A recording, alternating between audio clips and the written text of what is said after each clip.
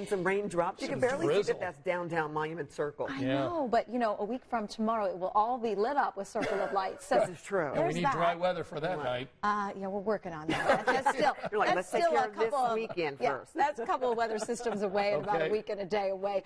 We do have some rain chances continuing, and that may mix with some snow as we start the weekend. Speaking of rain, it's not heavy, but Andrea and Scott pointed it out from our camera over downtown.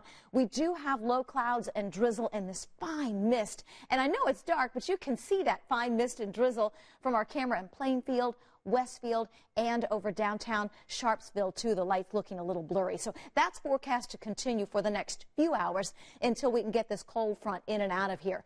We were on the warmer side of that front today, made it into the 50s. There's a piece of good news, 52 degrees this afternoon. We're back over downtown where we have low clouds and drizzle, 52 currently, a southwest wind at 16 miles per hour. We're going to stay breezy, mild with the off and on drizzle, probably through 9 or 10 o'clock. The cold front still in the western sections of Illinois. Ahead of it in the 50s, behind it in the 30s. That colder air will start to move our way over the next few hours. The majority of the steady rain has moved out, so what's left behind, the pockets of drizzle. However, as the cold front that's in western Illinois now starts to move our way, it may pick up on that little wave of moisture that's coming out of Oklahoma. If it does, we get another round of rain for the southern half of the state before sunrise tomorrow. We'll time it out with Future Track 13. Low clouds and drizzle now as the cold front starts to move from north to south. Around 11 o'clock tonight, may start to pull in some of that moisture after midnight. That's 3 a.m. Rain chances, at least the best chance, will be across the southern half of the state. Should come to an end around sunrise, and we do have a little sunshine in your Friday forecast, but we'll be on the colder side of the front, and you can see that with the 7 a.m. temperature of 35. We're only going to be in the upper 30s at noon tomorrow, forecasting a mix of clouds and sun for your Friday.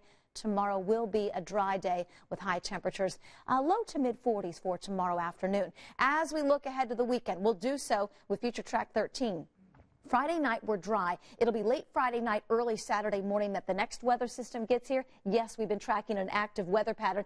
This weather system, however, we're going to be on the colder side of it, so a rain-snow mix will be possible, and there's still a chance the snow comes down fast enough and heavy enough for some accumulations. We're going to keep you posted on that with the latest analysis tomorrow. Any snowfall potential map we'll have for you tomorrow. 45 degrees, partly sunny and cooler for your Friday. Saturday, a rain-snow mix with potential accumulations possible. As we get into the end of the weekend, 44. The start of holiday week is dry and mild in the 50s Monday, Tuesday, but a big weather system will track from west to east across the country. It aims to disrupt travel ahead of the holiday. For us, it'll be rain late Tuesday that may change to snow early Wednesday. All right, a little mixed bag of everything.